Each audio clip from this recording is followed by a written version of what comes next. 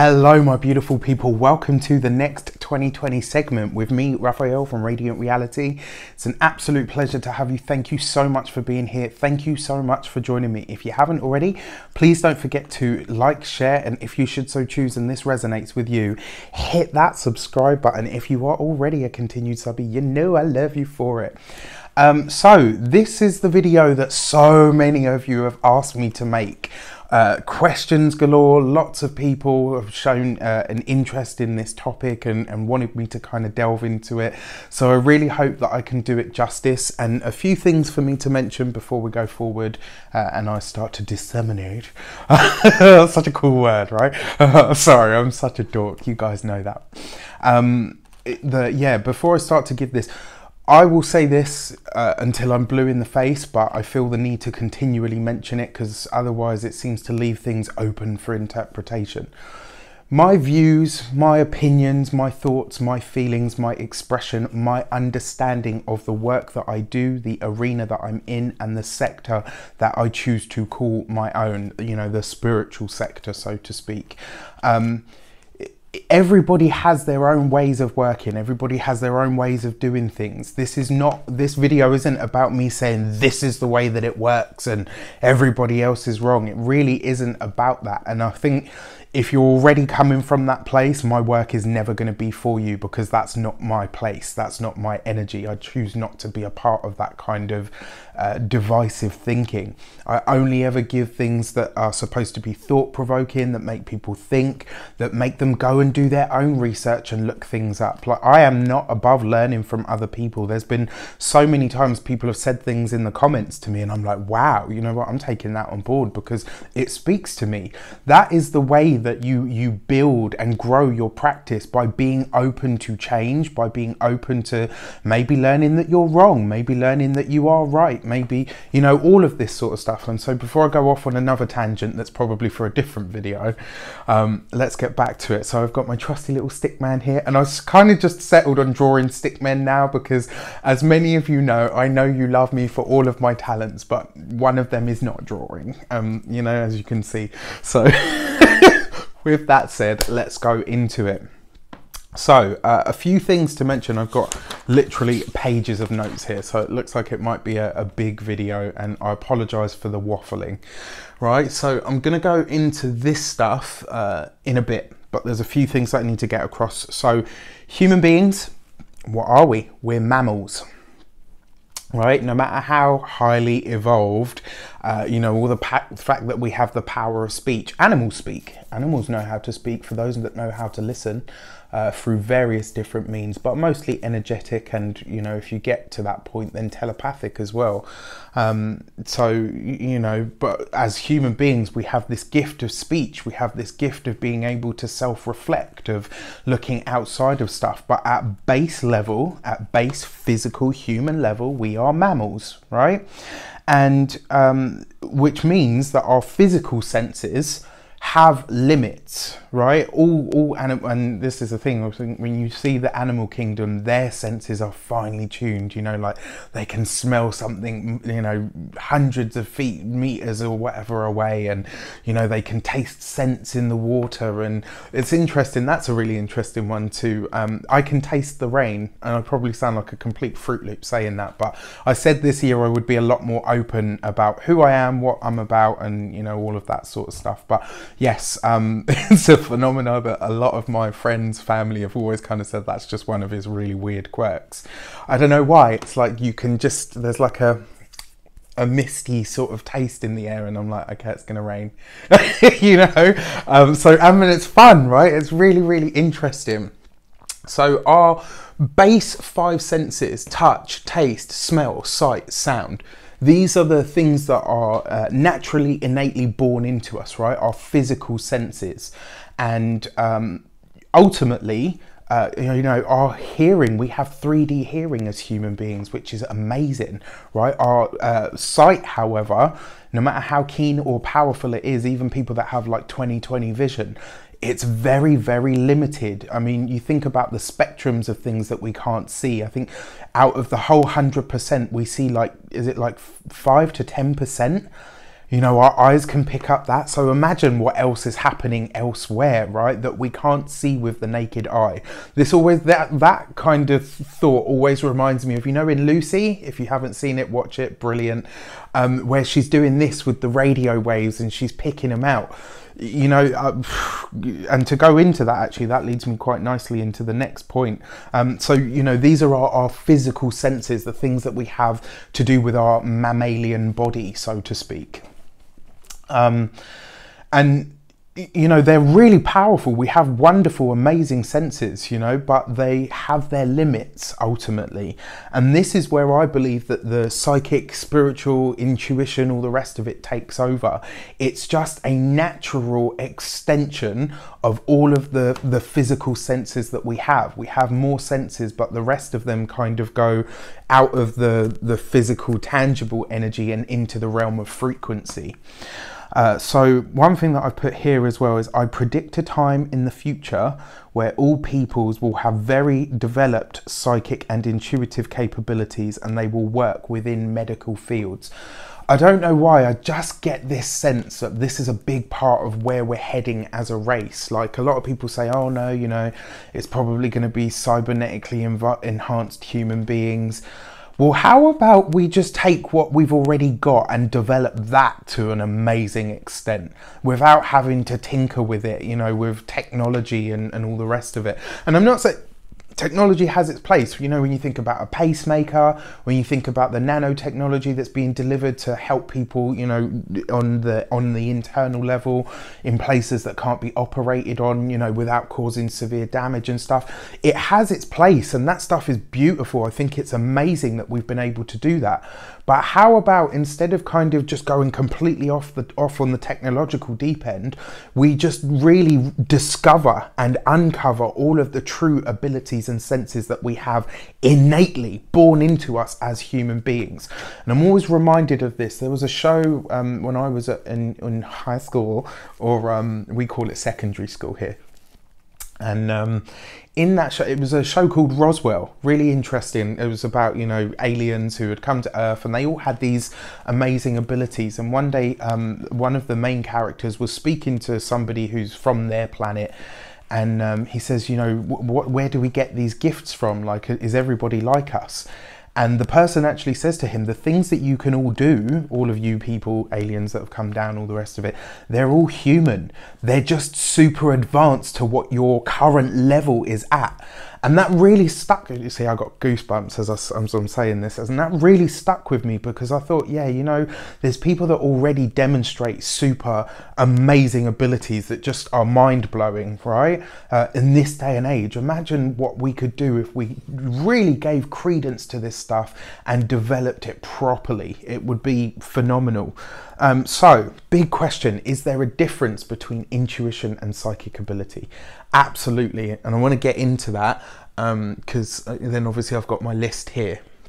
So your number one list, these are your physical senses that are housed within the body, right?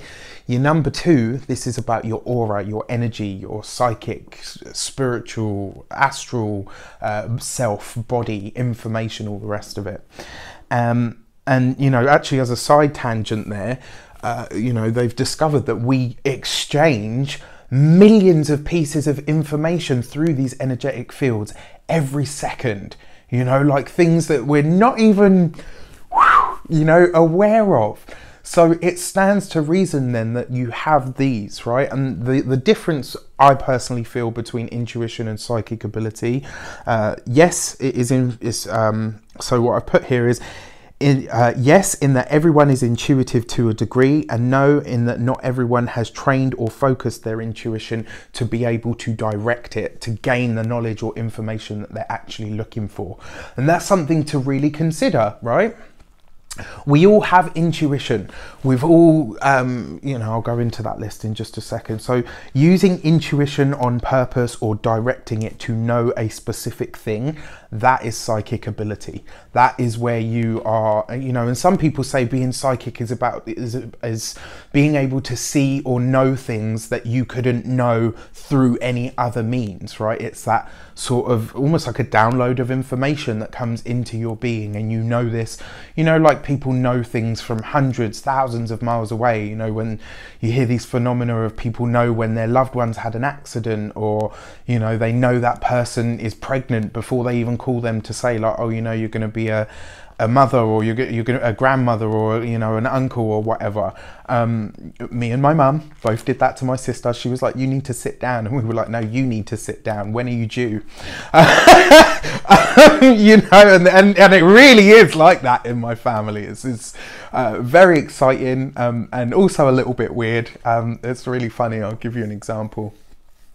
Dreaming is probably one of my most potent psychic abilities or gifts. I've often dreamt the future since I was around 11 years old now, and I had a dream probably about 2 years ago, and I told my partner about it, and the next day his best friend phoned him up and said, oh, you know, this and this is happening, and he was like, I was like, that's really cool, right? And he was like, yeah, but it's also a little bit creepy.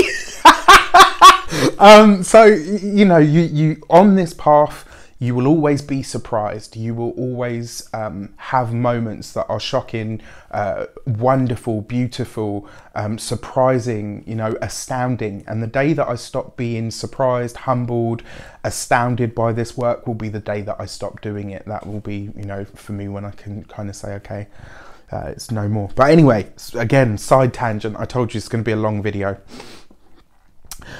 So a few key points to understand. Everybody, providing that the faculties are intact, can run, right? So we can all run.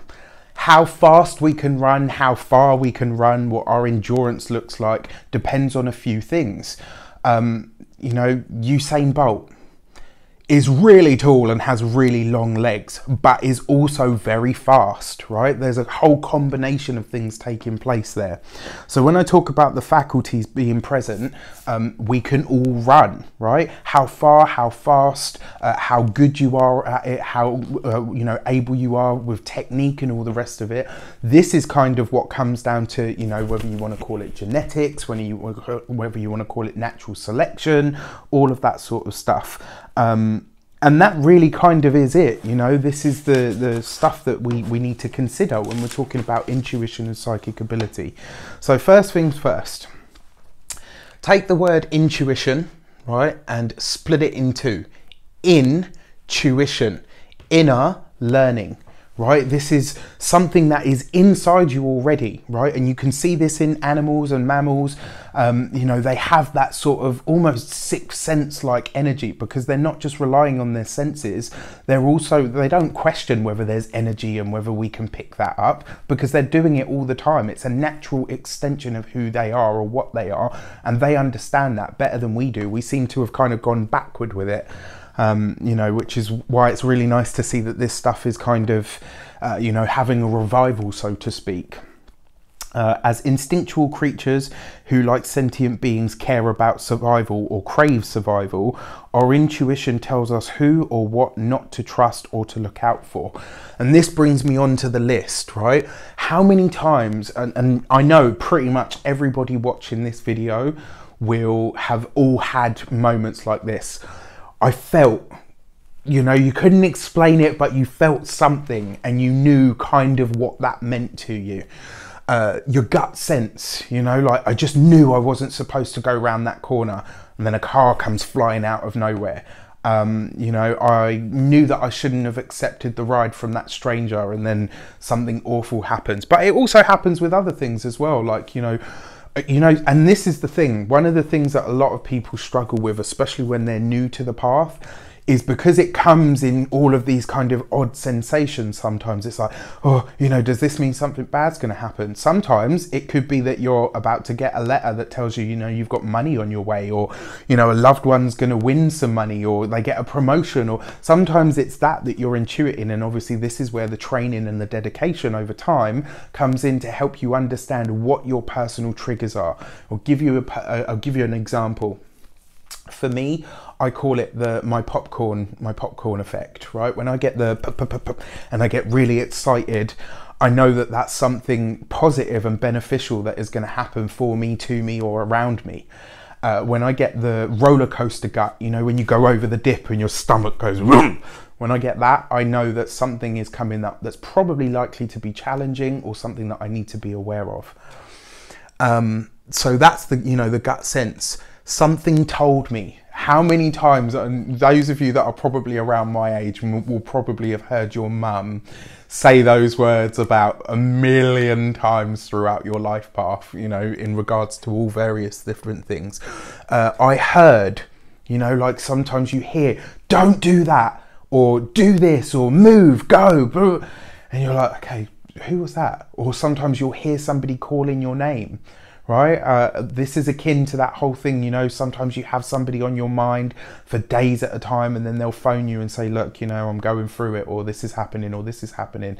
And you're like, oh, you know what, I should have called them or whatever. I mean, this was me in the early days. Now, you know, when it comes, I just answer because I'm so used to it. So I'll just phone people up and say, what's going on with you? Or, you know, like, what you know, what's happening in your life at the moment? All sorts, phone calls, emails, text messages. I will just send them randomly. And I think, well, I'd say 9 times out of 10, usually 10 times out of 10, people just are like, yeah, you know, I actually was going to call you, or I needed to talk to you about something. So I just go with it. And I think the more you trust it, the more it builds and grows, and the more your confidence builds and grows with it and in it. I knew I didn't like them. This is a very common one. You know, sometimes you meet someone and you think, I don't like you. And you can't pinpoint what it is because you're like, they've been nothing but nice. You know, they've introduced themselves, but there's something about that person and you're like, my spirit don't sit right with this one. Right? Like, seriously, again, same. That's that, you know, that intuition. And then there's world events. This is a common one for a lot of people. It's usually dreams. I did a lot of looking at the, you know, some of the bigger disasters that we've had over the last 10 years and found that a lot of people have dreamt world events, you know, and people, some of them as well, people that don't necessarily even consider themselves spiritual, you know, so really interesting stuff, you know, when you think about it as that way. So the other thing about this as well, as we've become more highly, or supposedly more highly evolved, I'm not entirely sure about that with current world affairs, but hey ho, we've become a lot less concerned with survival, right? So what happens to those gifts when there isn't, you know, a massive drought that's going to take you out, or, you know, there isn't some other cataclysmic event, or, you know, when your daily and, you know, general needs are consistently met and very easily, you have time, or rather those gifts then start to, maybe that's why they've become dormant. That's definitely a possibility. But also, it kind of in a way refines itself. So you start to pick up on different things, like who's going to call you, like what's happening with whoever, how you can see things are going to play out, you know, like it's almost like you have like a vision and then you see it like happen in front of you. And so I've had really small ones, like, you know, just down to the color of the cup that people are wearing and you know, holding, some that have made me chuckle, because I'm like, okay, there was obviously nothing in it for me to see that, but I saw it anyway, and it's still like, that's so bloody cool. Like, you know, it just, I'm such a geek when it comes to this stuff anyway. So those who can see and sense far ahead or the future are called psychic. But what if you have that ability and you're with very little or no training, you know, and a lot of people on this path tended to have manifested this stuff either around 5 or 6. It usually is between 4 and 8, I think. And then from 11 to say sort of like 15, 16, and usually in response to some big sort of stressful event that was taking place in their environment, in their lives. This is why a lot of intuitives and empaths and stuff have come from traumatic backgrounds or pasts. It's, you know, and very often those things are what trigger those abilities, which is what, you know, I mean, that again is for a whole nother video, but What does that mean? You know, you're a natural psychic, or you're a natural intuitive, or maybe you're a prodigy, you know, and we all are. This is the thing, we all have these abilities. How developed they are, how powerful they are, it's a sliding scale. Not everybody can run a marathon. Not everybody can run 100 meters in, you know, 10 seconds. Even if they were trained, they would never be able to run it in that time. That comes down to so many other factors, you know, and it's the same with psychic awareness and abilities. In terms of intuition, some really interesting phenomena and studies around soldiers and stuff who will say, you know, like, been to various different tours on all sorts of stuff. They'll get to a field and say, I'm not going in there, and will just freeze and stand and say, I am not going in. And then all of a sudden, well, not all of a sudden, but over time they come to realize that there's a landmine buried that nobody even knew about. Right? And this is what I mean, this intuition, this ability to perceive or recognize danger. And when we're not in those situations, because of the modern world that we live in so much, it then starts to reach for higher ideals, for bigger and broader information that is more important to us with the lives that we live. I mean, that's a big part of what I believe, you know, but again, that's just me. I mean, and here as well, so your psychic ability is clairaudience, when you hear things, you know, when you hear people speaking to you, in some ways similar to mediumship, because obviously a lot of mediums hear the spirits talk to them, but clairaudience is more about clear healing, so hearing, which is where you can literally hear, like, you know, don't do that, or do this, or, you know, play the lottery on that day, or, you know, all that sort of stuff. Clairvoyance, clear sight, right? When you can see pictures, events, things, and that's how it happens for me very often. I will see things like movies or pictures play out in my head. I think this is why a lot of people loved Charmed, you know, because when they saw how Phoebe's premonitions took place, they were like, oh my gosh, it's like that for me. I've actually come across so many people that have said to me, it's kind of weird, isn't it, how it's, you know, it's a very accurate portrayal, you know, in her respect, maybe not, you know, freezing time and all the rest of it. Right in the timelines, however, with Tarot and all the FLP, totally different story. But again, that's for another video. Clairsentience, this is another thing, and this is very much an empathic gift, when you can feel other people's emotions, when you can perceive how they feel, when you feel for them. Empaths are the type of people who will cry at things that, you know, it's like it's fiction, there's nobody actually being hurt, but the thought that that could be happening to somebody, very, very stressful for them. You know, and very often, one thing that I've found with the clairsentience is when you get that feeling, it tends to then produce images. So it's kind of like it works in that way. Claircognizance, clear knowing, you know, that just sense of when people ask you a question on a subject that you've never studied, but you just know the answer. That's awesome, right? And very often, I was reading an article on this, that someone said that they might not have studied or researched it, but because the person asking the question has, they're literally psychically picking that information out of the other person, and it just comes to them. How cool is that, right?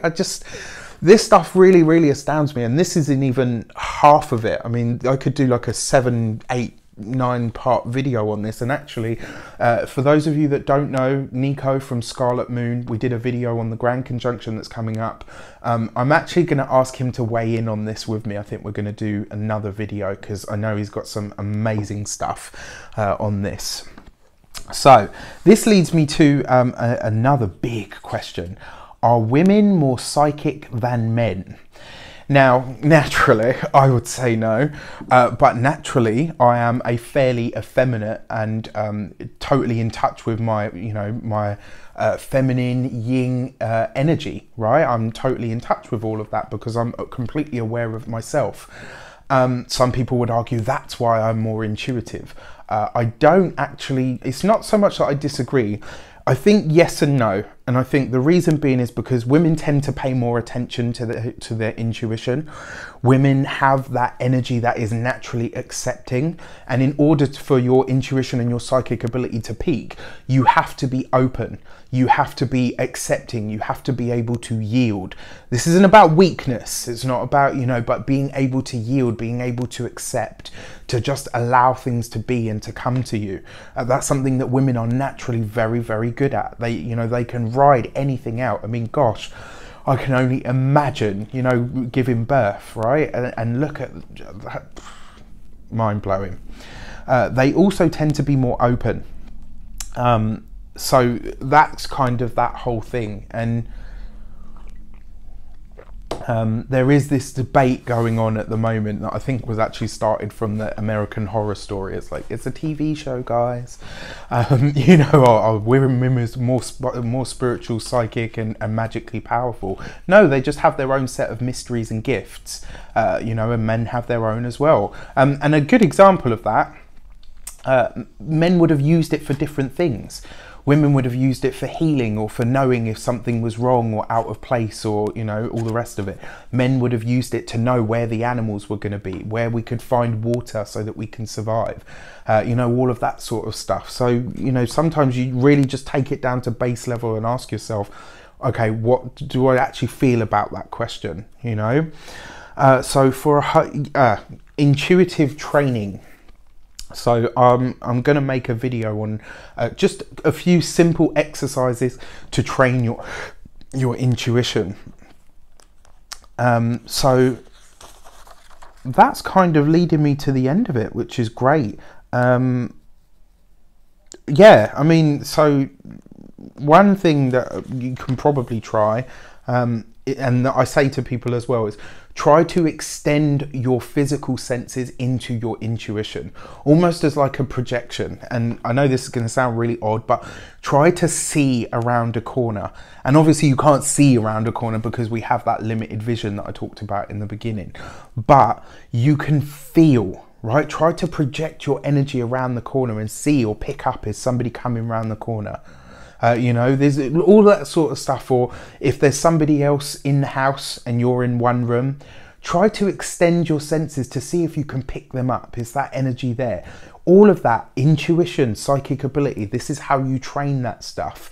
And again, like I said, you know, natural ability and flair and all the rest of it will definitely come into it. And yeah, finally, one thing that I want to leave you with, I mean, like I said, I could go into so much more with this. An intuition and psychic ability prayer. So, powers of my soul and mind, I invite you in. Spirit and flesh combined, let my intuition begin. Open now my willing ears, let me walk the path of seers. And leave you on this final note. And this is about integrity and honesty. This builds into that. It's very, very important. When I was 14, I had the pleasure of reading an amazing book called Cormac the Seers. And by then I'd already started to manifest, right? So, and one line that I read in that book was that if a seer told a lie or an untruth when it came to their gift or questions that they were asked in that respect, it would diminish their power to see. So when I read cards for people, when I pick things up for people, you can trust that that's coming from a place of honesty and integrity. And why? Because I believe it is a slap in the face of the divine for the gift that you've been given, not to deliver the information as it comes to you. And this is really, really important for me. So when it comes to this path and all of this stuff, you've got to walk it. And there will be times where you think, oh, I can't say that, or, ooh, you know, like, really, you want me to say that? Or that's coming up. And you know what? Every time I've trusted it, it's never lied to me yet. So keep that in mind, right? Your ability to see relies on trust and integrity, with you investing those in your gift and the, you know, wherever that source is for you, and vice versa. You know, it's a connection, it's a relationship that you have with your intuition and your gift. So this is the video on intuition and psychic ability. I know it's a long one. I hope you've enjoyed it. I hope it speaks to you in some way, shape or form. I will say that prayer for you once more, and then you can go back and rewind it if you should so choose. Powers of my soul and mind, I invite you in. Spirit and flesh combined, let my intuition begin. Open now my willing ears, let me walk the path of seers. It's not an easy one, beautiful people, but it is totally worth it, and it's so, so rewarding. I wish you all of the best. I wish you an abundance of all of that good stuff. Take care, and I'll see you soon for another segment.